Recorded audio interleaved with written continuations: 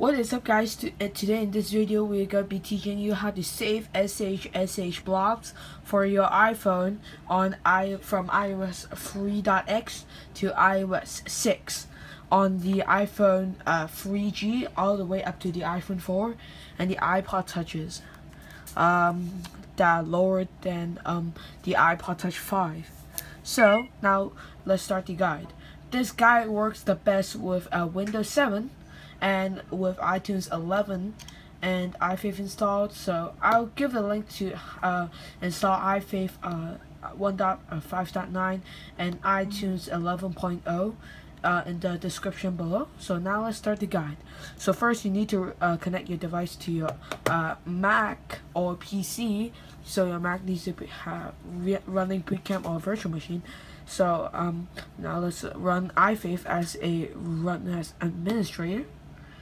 So just press yes and continue. So you press OK, of course, and now you need to press dump SHSH blobs and need to proceed. So you see here, you need to see if your device is eligible for this SH tutorial. So proceed and just press let's go. No, unless you're dumping an Apple TV 2.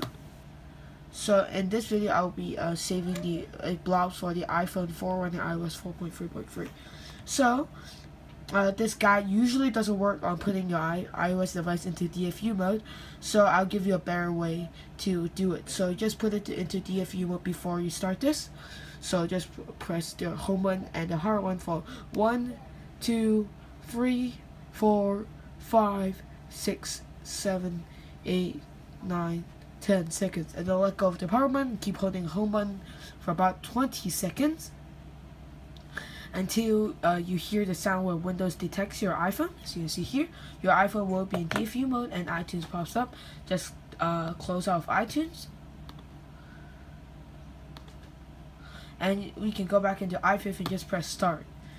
And after these, it will start the process of saving SHSH blobs, as you can see here.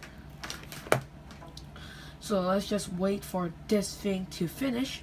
I'll come back when this is finished. In the process, your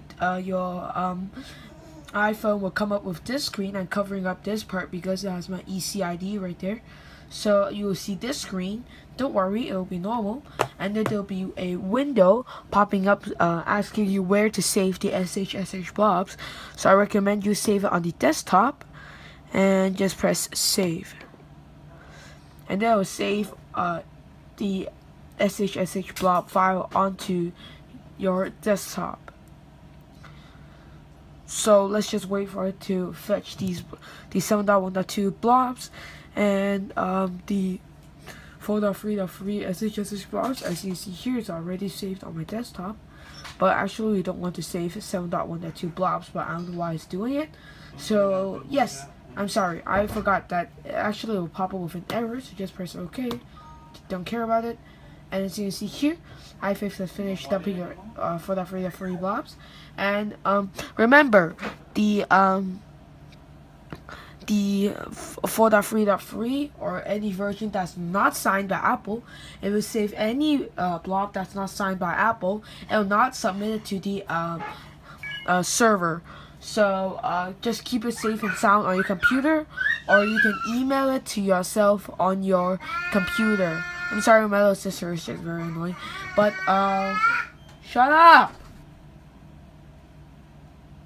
We can actually so you can actually email it to yourself and just keep it safe and sound. So this is basically pretty much it, guys. Thanks for watching and peace out.